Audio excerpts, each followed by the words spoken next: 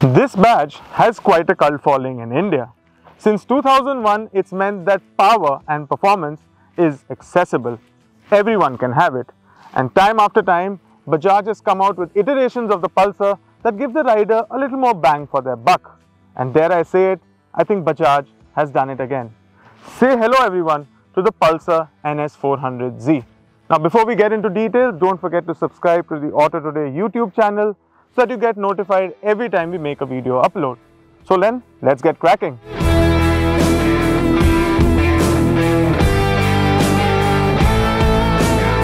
Let's start with the design. Now the first thing that you notice is that this very much looks like a Pulsar, and that is a good thing. Maybe a little more N series than NS series, or maybe a nice little blend of both. Whether it's that cyclop looking projector headlamp, those funky shaped DRLs, or these tank extensions and graphics, or the Pulsar badging, it's very much out there. Even the seat here is quite angular along with all the elements around here. On the rear fender, you've got the NS400Z badging and again these funky looking grab handles.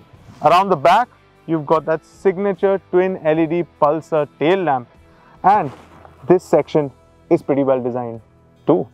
What about the features though? Bajaj has you covered there because the NS400Z comes packed to the gills with up-to-the-minute details. For example, you've got a preload adjustable rear monoshock, you've got a traction control system, dual channel ABS, a 43mm USD fork up front, you've got a color LCD screen with riding modes, and these are ECU mapped riding modes. You get road, rain, off-road and sport. Now that you're better acquainted with the NS400Z, it was time to hit the road and see how it performs there. First things first, this Pulsar is powered by the same engine as the Dominar. We're talking about the 373cc single-cylinder petrol motor which produces 39 bhp and 35 Nm of peak torque. Right off the bat, you notice there's a buzzy nature to the engine. It sort of reminded me of the first time I rode the Pulsar 220F and the Pulsar 200, which I feel is a huge compliment. It's got a fairly deep exhaust note, and once you're on the move, it does sound rather gruff. The ride-by-wire throttle ensures that the power delivery is consistent and there's a lot of it on tap. One twist of the throttle ensures that the NS400Z gets a move on with a sense of urgency. Folks at Bajaj say that 85% of the torque is available from 3500 RPM, and that certainly can be felt when you're out on the highway and looking for that quick overtake. But in city conditions, it takes a slight bit of effort to get the Z up to speed. But once it's there, the acceleration is instantaneous.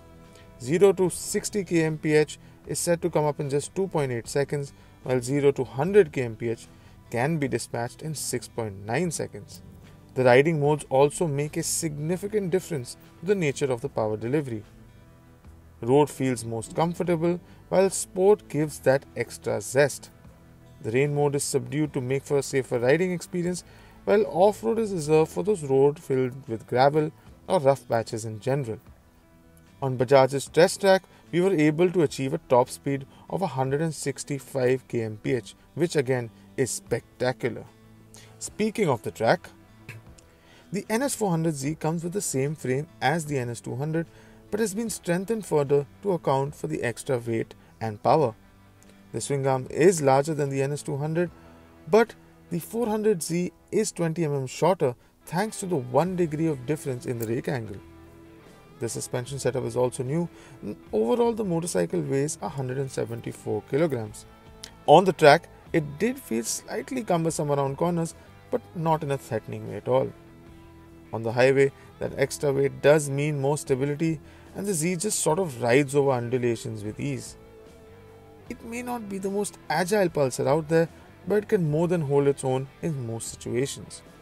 The 805 seat height might be slightly high for shorter riders, and the 165 mm of ground clearance may not be the best in class, but in our riding stints which involved a number of different kind of conditions, the Z never scraped its belly even once.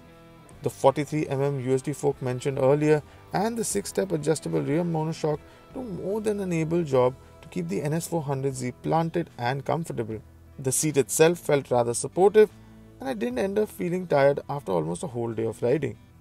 The seating position itself feels more upright, but the foot pegs are slightly rear set for that extra control. Both brakes feel more than adequate. In fact, they feel quite progressive and bring the NS400Z to a stop with quite a lot of ease. Speaking of which, the 6-speed gearbox with the slip and assist system isn't the smoothest, but it gets the job done either way. However, the clutch lever feels rather light and is adjustable just like the brake lever.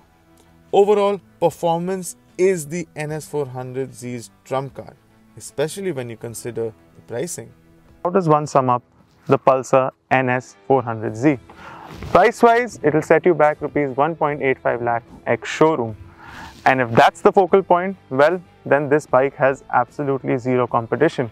It's in a league of its own, whether you compare it to its siblings or anything else out in the market.